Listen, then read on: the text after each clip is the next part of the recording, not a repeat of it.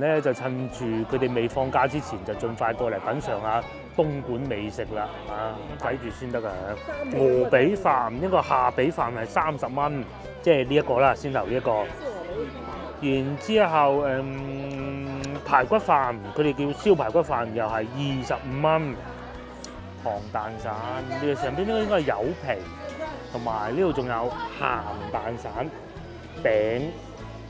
嘅豆腐花嚟咗啦，呢個叫紅豆，個紅豆炆到唔係炆啊，煮到好腍嗰個3蚊半，咁啊女就要紅豆啦。至於我哋咧就要原味，我哋又瞓醒啦，咁啊又嚟到呢個熟悉的自助早餐，咁啊亦都唔同大家介紹有幾好啦。咁啊上次我哋都嚟過一次㗎啦。都算係比較滿意嘅一個自助早餐咯。講下我哋琴日喺香港感受，因為太攰啦，琴日。講下上一集我哋最後買嗰個壽司非常好食，嗰個三文魚壽司非常好食，哇！咁另外一個咧就係應該點講咧？喺好多社交媒體上邊咧，可能佢哋嚟自好多唔同嘅地方啦，對香港嘅服務業咧都係有一定唔同嘅諗法啦嚇。咁但其實我哋去到又唔會話點啊？實事求是嚟講，香港人做嘢係好急。我講餐廳嗰啲嚇，但係並唔代表冇禮貌嘅嚇，係好急。呢個我相信大家都公認㗎啦，快，最緊要快。啲人有啲可能係啲唔同嘅目的出現嗰啲我哋唔可以去諗佢啦嚇，又或者溝通嘅問題啦嚇，嗰啲嗰啲我哋理解唔到嘅。包括我哋琴日喺第一餐海防道嗰度啊，有講有笑。我哋同嗰個姐姐講，收銀嗰個姐姐講，我哋嚟自廣州，我哋專程嚟食你哋嘅美食嘅，欣賞你哋美食，佢幾開心啊都不知。咁但係佢係好忙㗎咯嚇，忙到踢晒腳。咁啊包括最尾嗰個茶餐廳嗰度又係，我哋嗰個哥哥又係好急。原來嗰個紅磡茶室啊，原來係連鎖式㗎，係連鎖式㗎。咁點餐嗰個哥哥係好急，就係佢多嘢做，佢一個人可能做咁多嘢。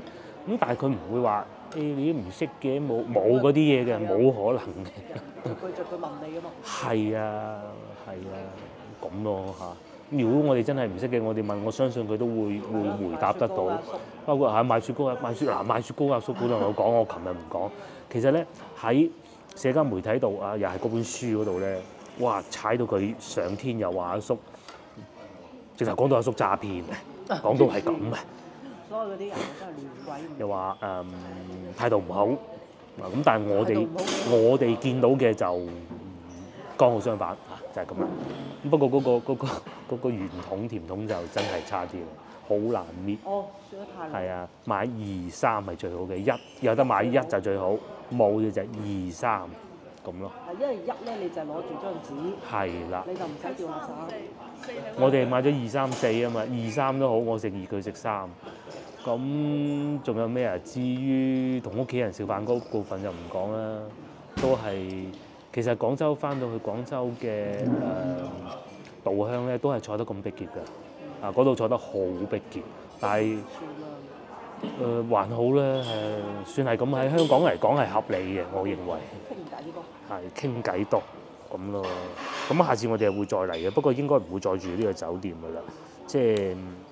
可能上次咧，我淨係同老婆嚟，我哋上一次又係住呢個酒店嘅，有少少厭啦，有少少厭啦。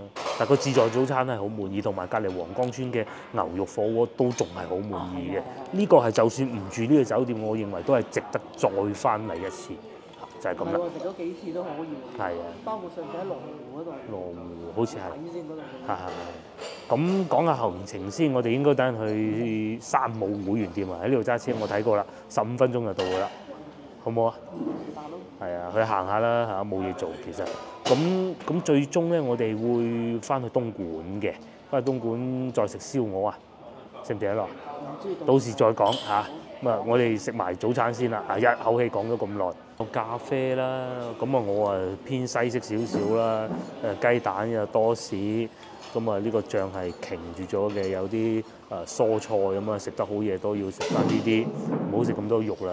佢咧就quota 夠啊，再食一個麵都仲得嘅。我係好滿意佢哋呢啲腸仔，同埋粥我可能最尾先。呢支咖啡係咁樣，意大利人飲咖啡係要好濃咁樣。至於我係用筷子嚟搽呢啲，因為佢有刀嘅，不過喺嗰度咯，爛。好啦，咁我哋慢慢食啦，因為呢部分上次都講過啦。呢個自助早餐係幾好嘅嚇，各位觀眾如果翻到嚟咧，可以嘗試住下呢個酒店咯，方便。呢度最大優勢係方便，同埋牛肉火鍋。食嘅比較多。係呢度最大優勢呢兩樣，無可替代。其他服務你可能下次冇咁跟得足噶嘛。哎呀，停咗2日啦，喺呢個停車場，100蚊。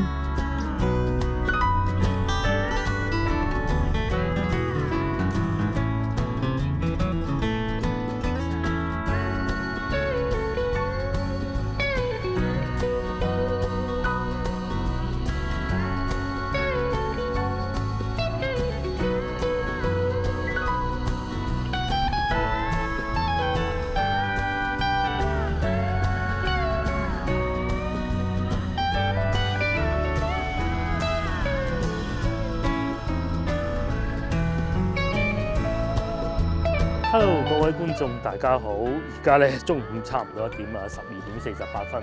我哋咧就揸車翻到嚟東莞啦。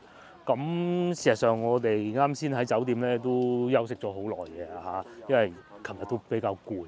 咁我哋會先去食啲嘢先，一個叫做中山餐館啊，好似係。咁啊，我之前其實去過啦，又係食嗰啲叉燒啊。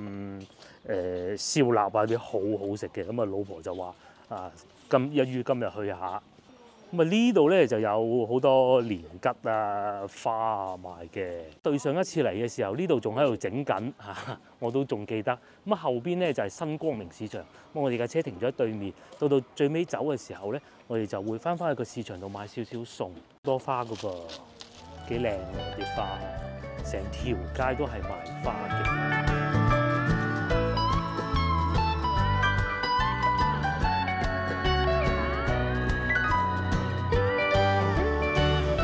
上一次嚟到對比咧，而家呢條路真係整得好靚。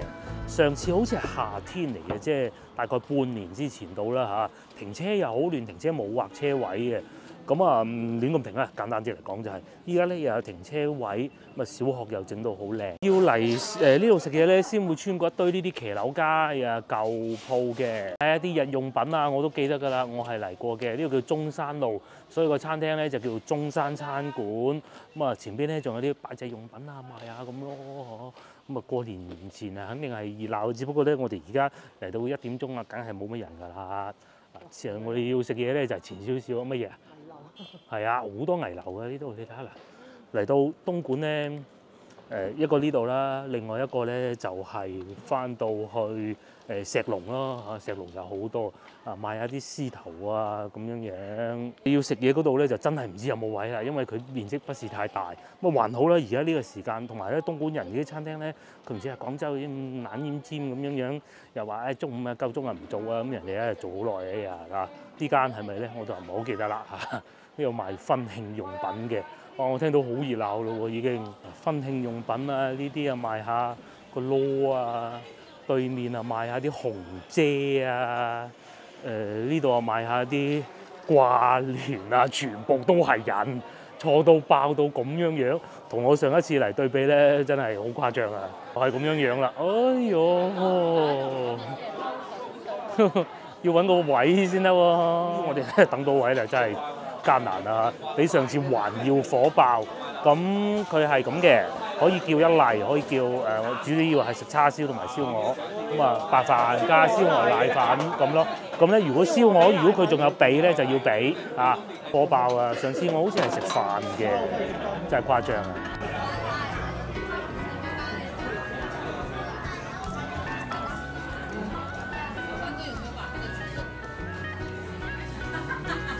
上幸運地咧，我哋又揾到位啦，亦都點埋餐啦。咁咧，因為上餐時間係需要比較耐啊。我哋係35號，可能10幾分鐘啊要等下，要細要慢慢切，同埋非常好彩，今日係有鵝髀，唔係鴨髀，埋嘢飲咧，總共使咗130蚊嘅。鴨髀飯貴啲嘅咋？鵝髀唔係鴨髀，我成日講鴨髀啊，30蚊一份咯，其他都係20零蚊左右。人咧就趁住佢哋未放假之前，就盡快過嚟品嚐下東莞美食啦，真係勁！然之後對面咧就係嗰啲賣揮春嘅地方咯，然之後呢度行過去咧，仲係有好多騎樓街嘅。上次我都經過，去到深圳第一餐又係食燒鴨叉燒啊，今餐又係。仲有咩？仲有燒排骨，我哋有叫到，好期待，等一等。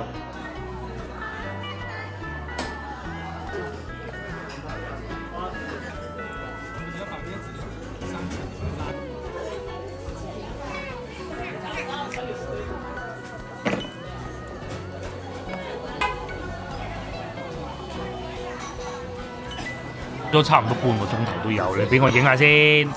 咁咧就3分2就到咗啦，2個係下髀嚟嘅，所以等得特別耐。咁啊呢個係瀨粉，呢個係飯，呢個係燒排骨，我食燒排骨啦，或者調轉啲食下啦，樣樣攞啲啦，好唔好？至於我咧，其實就不是太喜歡瀨粉咯，老實實啊，咁所以就唔要嗰啲瀨粉啦。同埋今日天氣有所轉涼啊嚇，坐喺度食都幾舒服嘅，試下個燒排骨先啊！仲有叉燒，呢個就係阿老闆幫我哋拍板㗎。咁至於價錢咧係咁嘅，要咁樣睇住先得㗎。鵝髀飯一個下髀飯係30蚊，即係呢一個啦，先頭呢一個。然之後排骨飯，佢哋叫燒排骨飯，又係25蚊。跟住咧下髀飯都係30蚊，叉燒咧斬料就係20蚊，最貴嗰樣係30蚊，最平嗰樣20蚊咯，就係咁啊！4款嘢食，你唔係好飽咁樣食早餐食到？你一個食到幾開心？但係要等好耐嘅，由原先都幾飽等到我啦嚇。我分配咗呢個，哇！嗰個皮幾薄咧，完全唔肥嘅。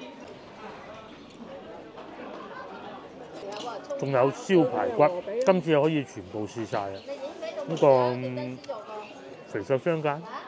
早幾日咧喺深圳食到嗰啲就肥啲，呢啲咧又冇咁肥。深圳嗰個就脆啲。展示唔到啱先嗰嚿燒排骨咧，好香脆啊！佢個窿邊嗰部分咧。配合碗飯，上次嚟過我都唔記得，我好似係食飯。如果係想食肥嘅，嗰次係深圳嗰間咧，真係幾好。係。睇碟叉燒20蚊喎，呢嚿，佢真係唔算太肥喎。先頭我哋開車咁上咗少量高速公路，原來咧喺深圳嚟到東莞，我講呢度嚇。大部分咧都係嗰啲叫做高速路免費嘅高速路嚟嘅，好快好快。中間經過大嶺山，我哋爭啲想去金吉方記嗰度食叉燒，呢嚿又如何咧？好似冇咁肥嘅，佢醬汁好特別嘅。燒排骨好食定叉燒好似？叉燒係嘛？呢就係佢嘅好唔邪惡嘅燒鵝髀啊！阿師傅就喺裏邊現斬嘅，係嘛？有啲咧就好似呢部分咁樣咁嘅，呢個歸我啦。我又中意多汁啲嘅，好似呢啲咁。燒鵝瀨粉呢樣嘢咧喺東莞咧個街區做法都唔同嘅，有啲地方肥啲，有啲地方咧湯底又唔同，有啲用清湯底。呢度咧睇上去應該係清湯底，你自己可唔可以煮到一個出嚟？如果有燒鵝俾到你，應該唔係好難咯嚇。應該唔係好難嘅。等你翻屋企，你煮份俾我食下。有份咩？市場買有啦。嗱好啦，我哋慢慢食。食飽之後咧，附近行下，就坐喺路邊。而家差唔多2點啦嚇。咁行下喺呢度翻到去。廣州都好快嘅啫，唔行高速，行高速都差唔多。上次我就唔行高速過嚟，好快。好啦，我哋又食飽啦，咁大部分都係肉啊嚇，好食。咁啊，如果係中意再肥啲嘅咧，咁啊叫下老細啊，我想肥啲喎，咁咯嗬。今日咧我哋食嗰部分係瘦啲，咁都係整得好好嘅，而且價錢都好合理啊，咁多肉啊。係啊，即係專揾到呢啲。其實我上一次嚟咧都係睇社交媒體。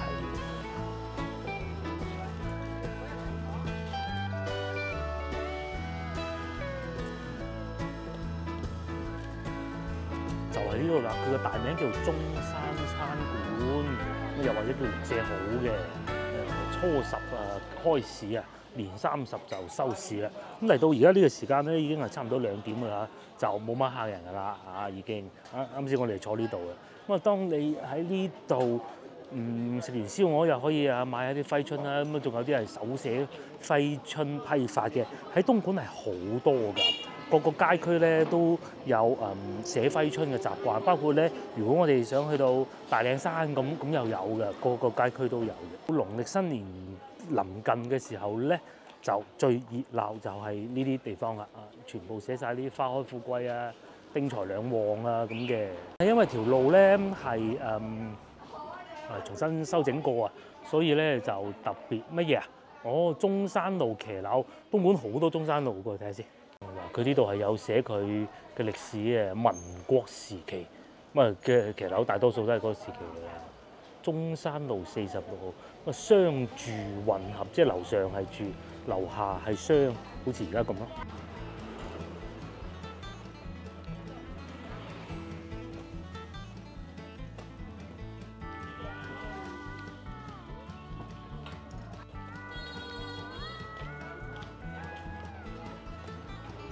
我哋上次去石龍嗰度真係好似都係咁多騎樓街。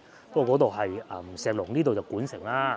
咁我哋周圍行下嘅，老婆話咧，仲揾到有豆腐花食啊！我哋去行下睇下，睇下揾唔揾到。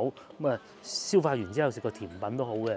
到最後先至翻去買餸，繼續往呢個方向行嘅。如果喺呢度行翻出去，就係先頭我哋去買嗰個叫做市場嗰度咯。咁啊，或者咁樣兜下啦。有好多咧，而家咧整緊呢啲，就係整緊保育啊！嗰啲騎樓街，我上次嚟都已經喺度開始咗工程㗎啦。而家就完成咗一部分啦。不過咧，整呢啲舊屋啊，翻新保育咧，唔係話一陣就搞得掂嘅。中山路咁同埋咧，嗱啲路名啊，好似廣州嗰啲啊嚇，因為其實唔係廣州佢學廣州，而係咧喺民國嗰時候咧，佢哋開嗰啲路名咧都係叫咁嘅。維新路譬如話較場路呢啲咧，邊仲有個雲吞麵嘅喎，好似都幾出名啊嚇！我唔係嘅，好記得啦。呢度仲有奇豐臘味，東莞臘腸好食噶。上次我哋去買嗰啲臘腸都係好好食嘅。呢啲玩具鋪啦，全部喺啲騎樓底嘅喎，好有味道。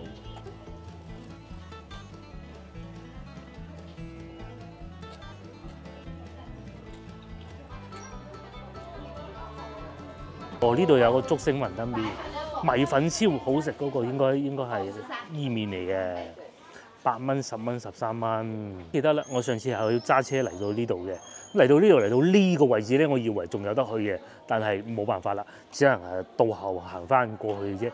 啲路係非常之狹窄。咁其實應該喺嗰個年代咧，即係民國嗰個年代啊，就已經出現咗㗎啦。面前呢條路，咁唔係俾車行得到嘅。近咧，亦都係呢個水果批發嘅旺地嚟嘅，咁啊有水果批發市場，所以見到有好多香蕉，只不過太大啦。而且咧，我哋早幾日喺深圳買嗰啲咧，都仲有少少未食晒。呢度又有批發市場嘅喎，諗唔到咧，嚟到而家呢個時間2點鐘啦，都仲幾熱鬧喎。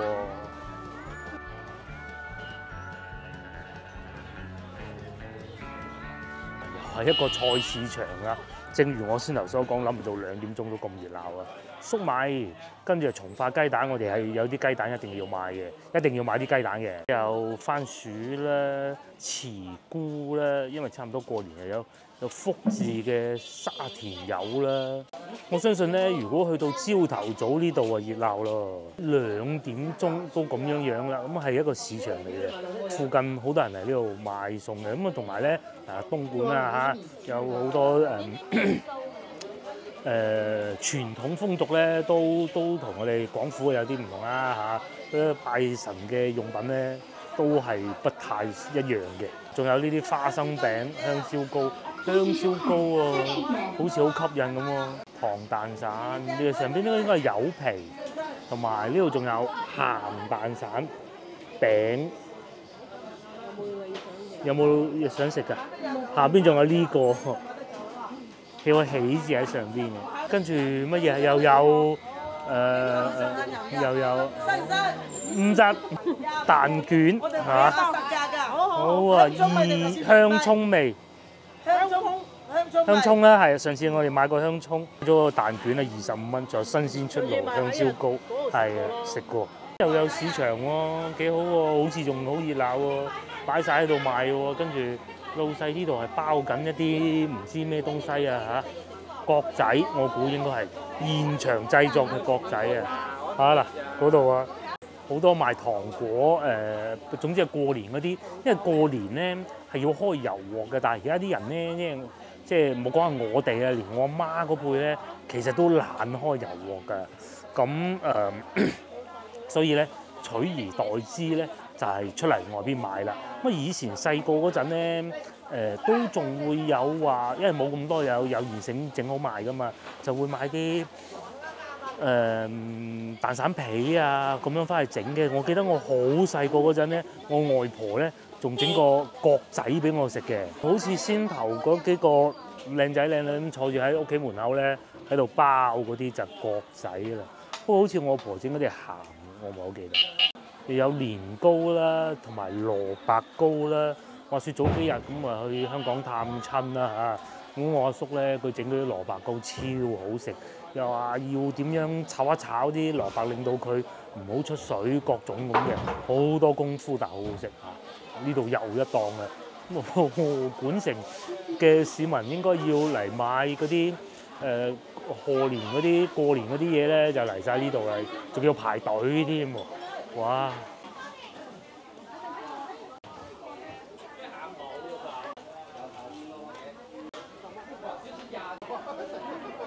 跟住望過嚟呢邊就係賣瓜子啦嚇，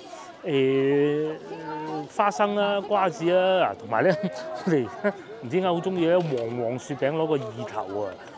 好多地方咧嗰啲寶全盒裏邊咧都係會有黃雪餅啊！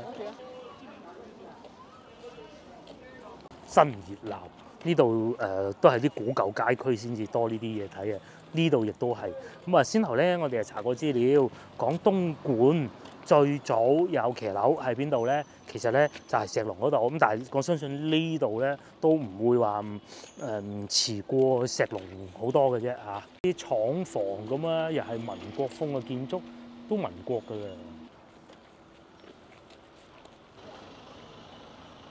過年嘅時候咧，除咗買啲賀年糖果啊，咁啊要買啲水果嘅咧。原來呢度咧就係東莞水果批發市場啦嚇。莞城啦，唔好講東莞啦，因為東莞係分咗好多個街鎮嘅。呢度係乾果水果，咁啊前邊就係一箱箱嗰啲又係車厘子，應該係啦。講下全部都係水果批發，一箱一箱、一盒一盒車厘子。我哋早幾日買嗰啲車厘子都好食，但係好似賣貴咗。咁但係因為散買冇辦法㗎啦嚇。嗱又有蓮霧有晒牌子咁嘅喎。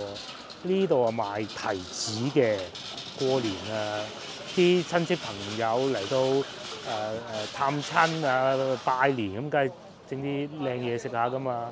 咁啊拜神就要大碌柚啦，呢啲碌柚夠大，上邊仲有個招財進寶或者個福字添。咁因為東莞咧呢度啲地方咧夠大嘅，唔知啊，好似先頭我哋經過嗰啲騎樓咧，其實真係並不多㗎嚇。咁所以咧做生意個個都有車停好車啦，咁啊過嚟啊買啲水果啊，成箱咁樣買翻去，仲有釋迦果、特靚沙田柚。就係嗰個啦。如果有留意早幾日咧，我咪話之前喺深圳嘅時候啊，我話之前有東莞同學請我食過嗰啲柑咧，個樣好肉酸咧，佢就叫做春見咧，就係啱先嗰個老闆娘拖住嗰架車經過嗰個啦。就算年貨街佢，但係嗰種感覺就唔似廣州咯，佢唔會話有好擁擠嗰種感覺嘅，唔會嘅。有好多乾果啦、腰果啦、嗰啲合桃啦、龍眼乾，係啊，東莞好多龍眼乾嘅。荔枝乾啦，尤其咧嗰年大年啊，種嘅食唔晒賣唔晒，咁啊做荔枝乾、龍眼乾嘅咯。我哋繼續往前行咧，就到江邊嘅咯喎。咁其實呢度附近樓價又係點咧？我都想知道下。譬如好似呢個咁啊，大概咩位置？其實我唔係好知。80萬只需要78平方米，咁係恒大華府喎。係啊，我哋先頭揸車經過嗱，呢度附近最大嘅地標咧就叫做河源，東莞河源。喺呢度你行路又不切實際啦，揸車咧幾分鐘就到㗎啦。咁咧喺路上咧，我哋會經過一個叫做恒大華府，佢唔係一手盤嚟嘅，一手盤你唔好制啊，梗係佢係二手嘅。嗱，好似呢度咁見到啊嚇，1萬蚊多啲啲咁多啫，只係咁新嘅樓咧都係咁嘅價錢，咁相信其他都係嗱，譬如好似喺業主急售呢個幾錢啊？55萬啊，83平方米咋？中興商住樓咯，嗱，中興商住樓咯。5萬3房2廳。係啊，喺呢邊嘅，咁都唔係好遠啦。點入去睇啊？哇！幾市正啊？可以喎。係咯。咁市正喎。咁市正喎。來電預仲有9折添喎，嗱喺呢度過去行都係2.5公里，係咪？係嘛？我唔係地鐵站佢講嘅。誒，近地鐵站啊？唔知啊，有2套。嗱咁樣嘅，就係呢個咯，就係呢個咯。哦。呢啲係舊。就係呢一種咁舊嘅呢一種。90年代啲咯。係啦，90年代。即係石米外牆嗰啲啊。係90年代初期，咁但係幾錢咧？8000幾喎。平曬真係。而且佢裝修好㗎啦，係咪先？係啊。裝修好晒喎，再睇下先嚇。然之後仲有租盤啊，莞城花朵幼兒園大床房30平方米560蚊。仲有乜嘢？佢哋呢度嗱呢個好似好啲喎嚇。急800幾萬邊個買啊？800幾萬邊個買？唉，急就要俾啲誠意。係啦，就75萬啊！降價華型之衣。一般嗱呢啲新嘅都係1萬，1萬嘅都要。係新嗰啲1萬咯，有電梯好靚嗰啲。就嗱呢啲舊啲就好似先頭我哋睇嗰啲咁咯。即係差唔多咯。舊樓但係佢重新裝修過嘅。呢個價錢幾合理啊？50幾萬。8000咯。係啊，8000蚊咯。點講咧？工資高啲嘅都1個月買到方嘅。係啦。通常我哋睇一樣嘢都係1個月買一個平方米啦。係啊，如果係買到1個平方米就叫做合理價錢。咁廣州嗰啲起碼都唔得1個月買19000啊！我哋好耐之前喺同德圍睇過，同德圍仲要都唔新嘅咯噃。好啦，咁我哋慢慢行翻去攞車，跟住去嗰個市場行行咁就走啦，好唔好？跟住呢度貴喎，呢度啊貴啊呢度，19000蚊喎。細村市場隔離。係啊，即係邊度咧？我哋冇去。即係呢度咯，唔係，咪就係呢度咯。係呢度上邊。呢度嗱，嗰度先太景花園，咪就係呢度咯，19000蚊喎。點解會咁嘅咧？新樓啊。新樓哦。新樓電梯。係新樓電梯，而且咧二手呢啲應該唔好舊，我估。你睇個樣好似啊，刺身冇錯，一手又未必夠膽喎。又有小區嚇，停車又方便，下邊仲可以買水果食添。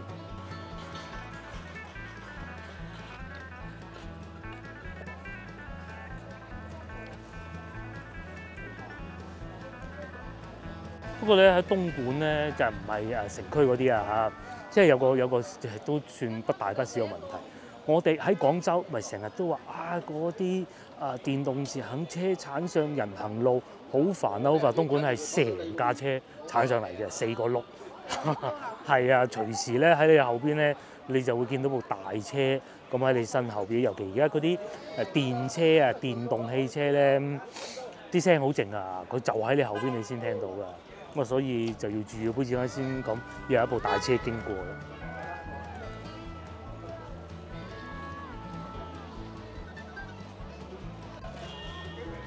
那個。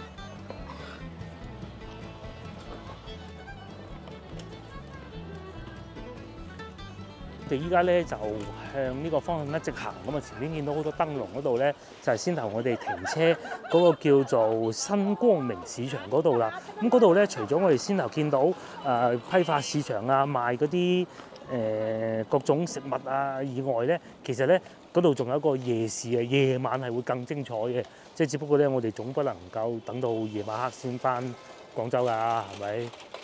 就係咁啦。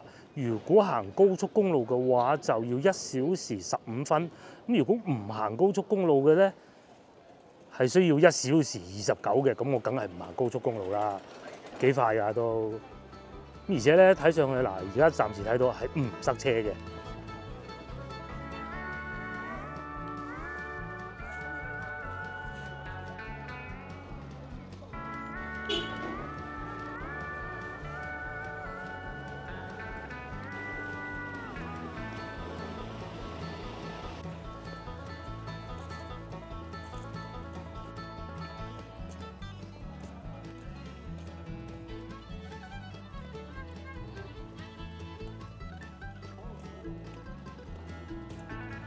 我呢度啊，打算食個豆腐花啦，就喺前邊嘅啫，寫住個叫昌記豆腐花，係咪呢檔咧？定係前邊？應該係前邊嗰檔，前邊嗰度多人啲。呢個係門口近路邊嘅，勁啊！個名叫原蚊香廠豆腐花，大家記住蚊香2個字就得㗎啦。呢度啲路名好得意啊，叫皮鞋街啦，呢個叫汕頭一。夾行咁嘅豆腐花嚟咗咧，呢個叫紅豆，個紅豆炆到唔係炆啊，煮到好腍嗰噃，3蚊半咁啊，女啊要紅豆啦。至於我哋咧就要原味，原味咧就3蚊半，佢嗰個紅豆就5蚊半，所有加埋就3碗12蚊半，好滑。我係第2次喺東莞食豆腐花，不過上一次喺虎門滑到食完燒鵝食豆腐花好，就喺隔離嘅啫。哇！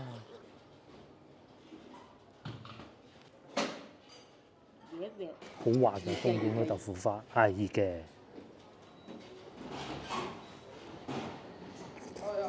哇！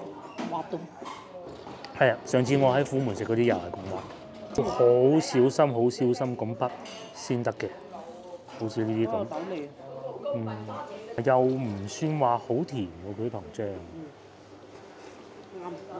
咁可以喺先頭我哋嗰度食完燒鵝就過嚟呢度食個豆腐花㗎啦。除非你要去買水果啦，要買水果咁啊，順便過埋買水果。喺呢邊咧停車就非常之方便嘅，隨便停就係3個字。就算係要俾錢咧，5蚊1個鐘。頭30分鐘係免費，跟住後邊1蚊1個鐘，1蚊1個鐘。食完啱先嗰啲燒鵝啱晒。係。又可以坐喺路邊巷仔裏邊咁樣食。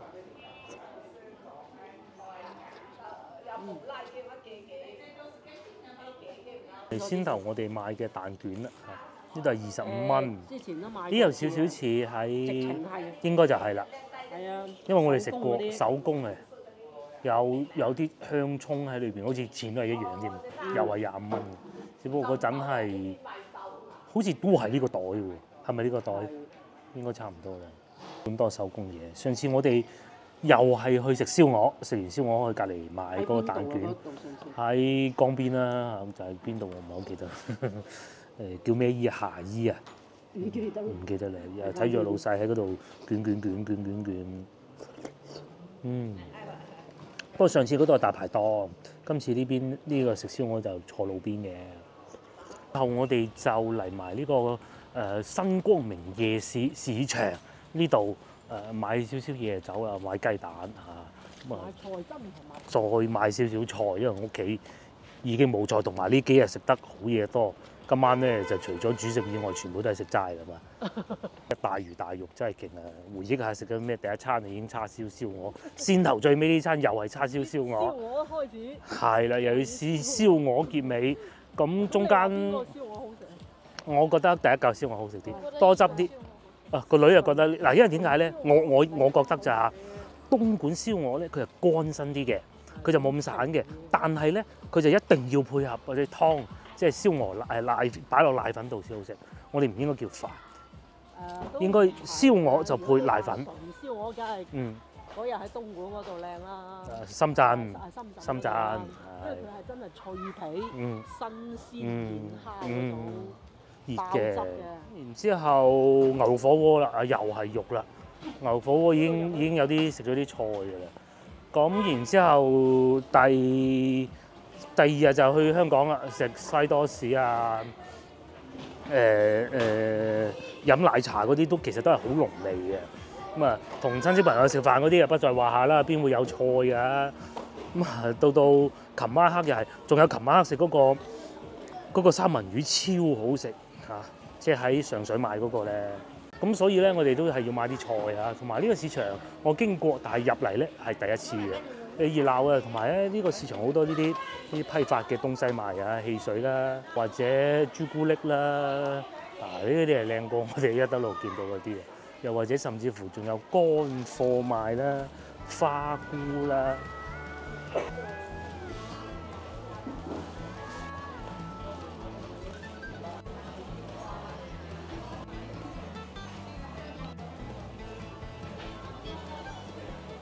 呢度又有一間嘅喎，呢個係食咩啊？咁多人喎，新村豆腐花，又係食豆腐花嘅喎。睇嚟東莞人好中意食豆腐花，除咗燒鵝以外，我食過幾次都幾好。我相信應該呢度都唔差。食得多啦，仲有臘腸啦、臘製的東西啦。至於呢度仲有雙皮奶添、手撕雞。咁啊前邊咧就係賣蔬菜嘅，我哋去買啲蔬菜呢度。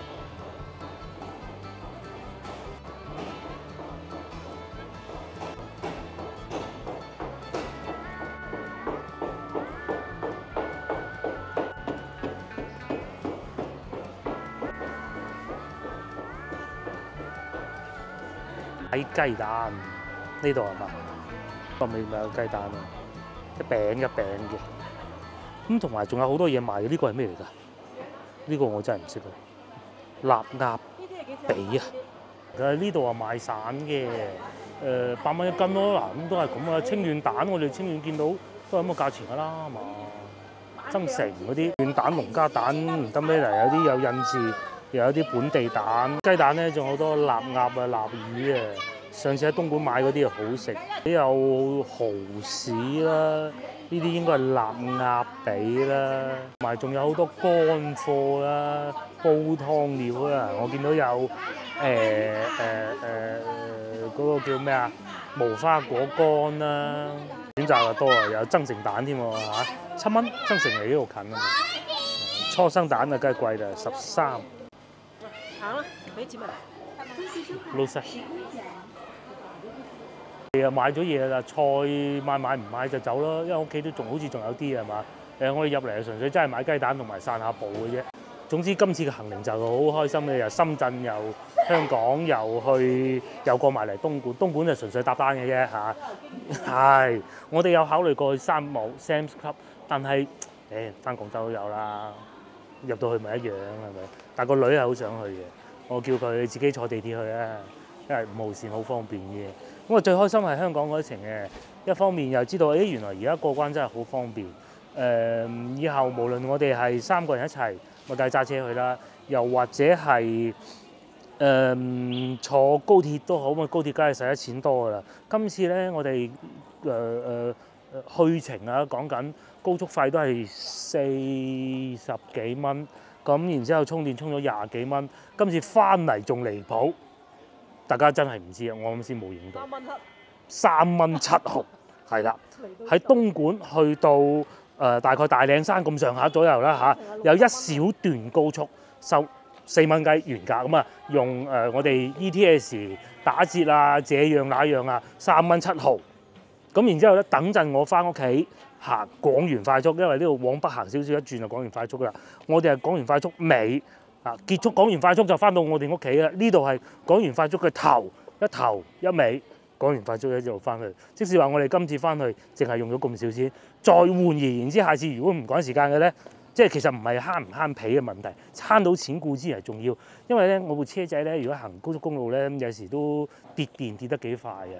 係啦，咁如果唔趕時間，呢個方法幾好，而且其實唔係多好多時間嘅咋，係多大概半個鐘頭到啦。咁啊賺到餐飯食。係啊，多餐飯食咯，係啊，都40-50蚊㗎。如果全程高速，60係有，因為同行咧有另外親戚咧，佢就揸車全程都係高速㗎嚟㗎，60幾，咁來回都120。如果好似慳到我哋咁樣4蚊同埋60幾咁咯嚇。